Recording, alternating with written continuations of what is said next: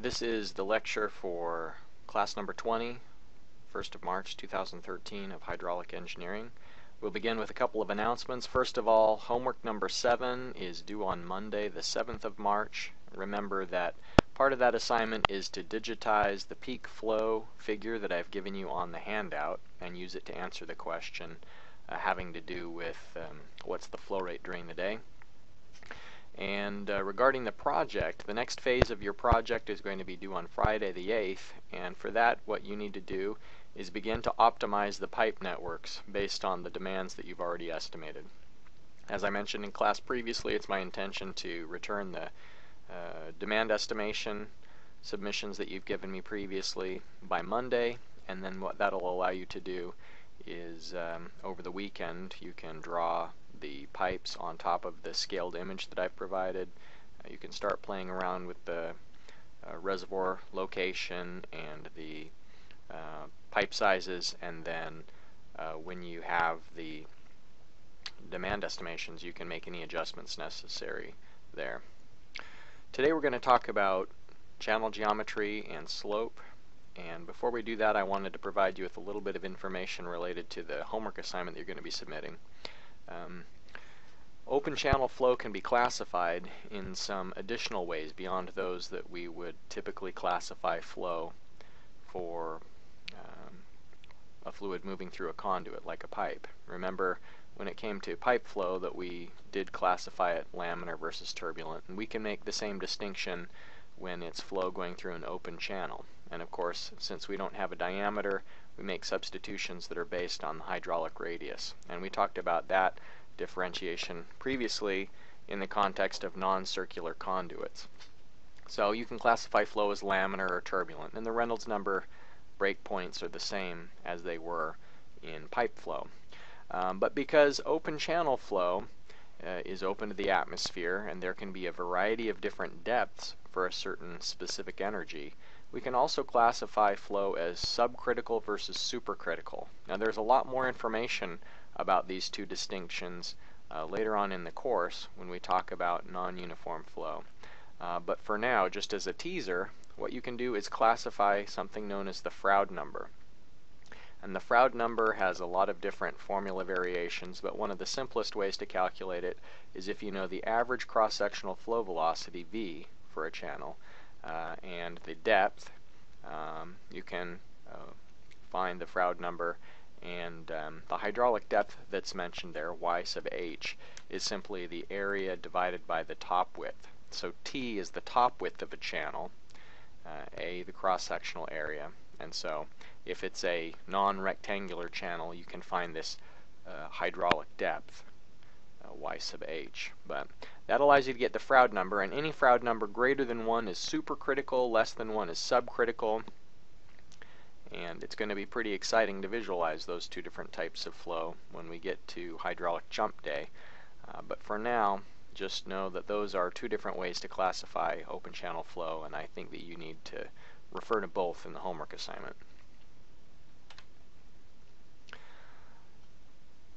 So let's get a little bit of an example here related to trapezoidal channel geometry. In this case we have a trapezoidal channel that's 15 meters wide at the bottom, and so the bottom width, lowercase b, 15 meters. The top width 35 meters. In this previous example here, T, sometimes the variable T is assigned to the top width, and sometimes it's a capital B. I think in our text it's referred to with a capital B. In the FE review manual I think it may be a T. But the top width of a trapezoidal channel in this case is 35 meters. And so what I would like you to do is attempt to calculate on your own the depth of flow given what we know about the side slopes, the cross-sectional area, the wetted perimeter, and remember that the wetted perimeter is that distance that water is in contact with the solid surface that provides resistance to flow. The hydraulic radius, and remember that hydraulic radius is simply the area divided by the wetted perimeter, the hydraulic depth, and the section factor. Hydraulic depth is the same thing as this Y sub h, so it's the area divided by the top width. And so the cross-sectional area that you'll calculate divided by the top width of 35 meters. And finally, the section factor m, where m is the area divided by the area multiplied by the square root of the hydraulic depth. So pause this recording, and you can refer to the table that I've pointed out previously in Chapter 10, where it has the formulas for all the different area depending on the different types of cross sections. And I'm going to jump to a pencast of the solution, but I'd like you to attempt this independently before you start taking a look at the solution. Alright, this is the example entitled Trapezoidal Channel Geometry. What we have is a trapezoidal channel with a top width that's specified as 35.0 meters, a bottom width which is specified as 15 meters, and we're told that t equals 2, and what that means is that the horizontal component of the side slopes is 2 compared to 1 for the vertical. So the first thing we want to find out is, what is the depth? So the depth, because we know that it has a 2-to-1 slope on the sides, that's what's going to be able to help us find that. If we continue up here, we know that this portion of the top width is 15 meters, which means that of the 35 on the top, there's another 20, so 10 meters on each side. So the 35 was the entire width, 10 is the top of each of those triangles. And so if it's 2 horizontal for each 1 vertical, then that's going to mean that y, which is the depth, is 5 meters. Alright, the next thing we need to find is the area. And so the area is going to be this rectangular section along with the 2 triangular sections. And so it will be the formula that's provided on table 10.1 for you. If you turn to table 10.1, for a trapezoidal section they say it is b plus ty times y. And so our b, lowercase b, is the bottom width, that's 15 meters, plus t, which is 2, times y, 5 meters, times y, 5 meters.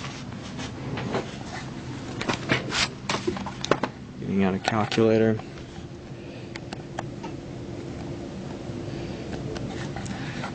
The area is 125 meters squared. And if you want to check that, then you can break it up into sections. You've got the section that's 15 by 5 meters, plus the section that is 5 meters by 10 meters. And that 5 meters by 10 meters essentially is treating the 2 triangles as though you've joined them together. And there again, the answer is going to be 125 meters squared. Alright, next we want to find the wetted perimeter.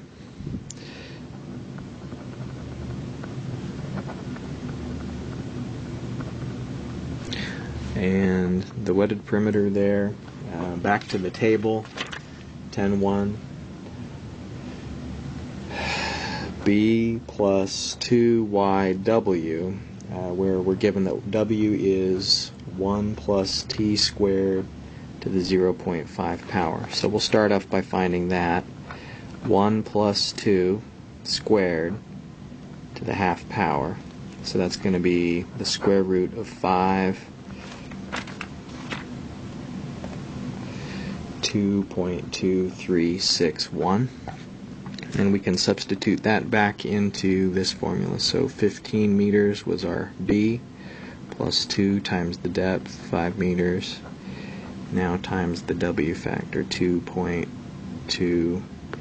361. So the wetted perimeter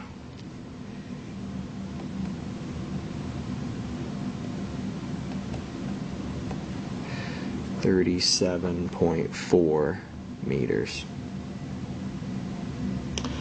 Alright, hydraulic radius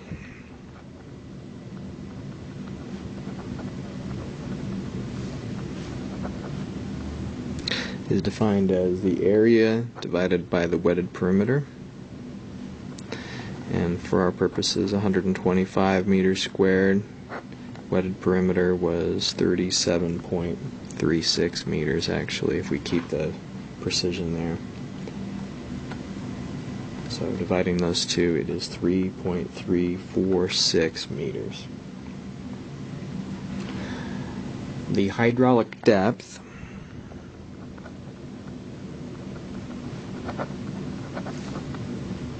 is, going back to table 10.1,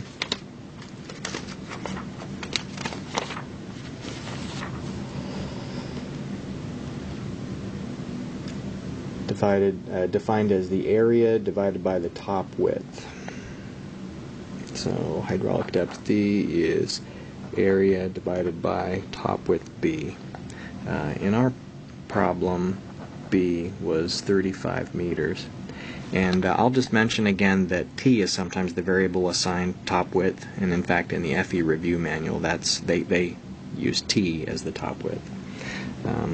But we have 35 meters. I'm sorry, no, that was our top width. Area is 125 square meters, and the top width is 35 meters.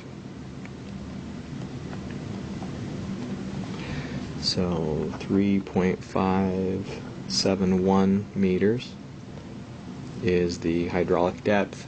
And lastly, section factor.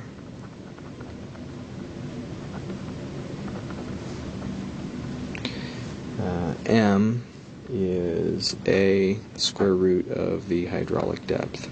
And so the cross-sectional area, 125 square meters. Hydraulic depth was 3.571 meters, and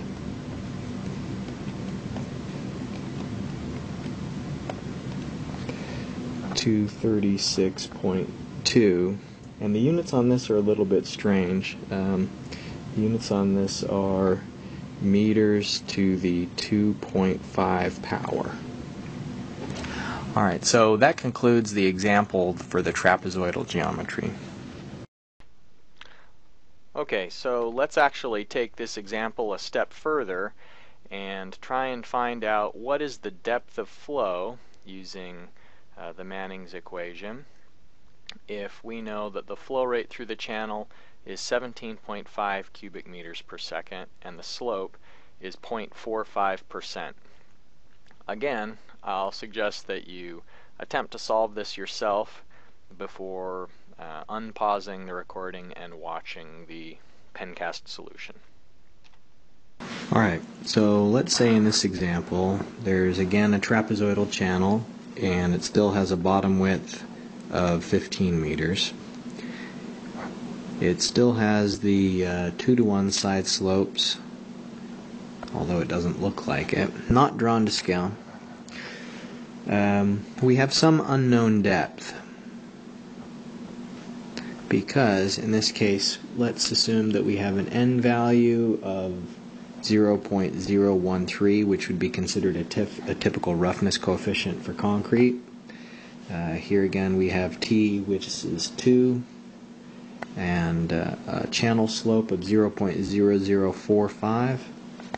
and a flow rate that's being conveyed through this channel of 175 cubic meters per second. So we want to find the flow rate. Manning's equation, which we could write as Q equals A over N, hydraulic radius to the 2/3 power, slope to the 1/2 power. Sometimes it's more convenient to write that in terms of Q is A to the 5/3, slope to the 1/2, divided by wedded perimeter to the 2/3 times n. And the reason for that is that in trapezoidal geometry, y, the unknown, is going to be both in terms of the area and the wedded perimeter. That variable will appear in both of them.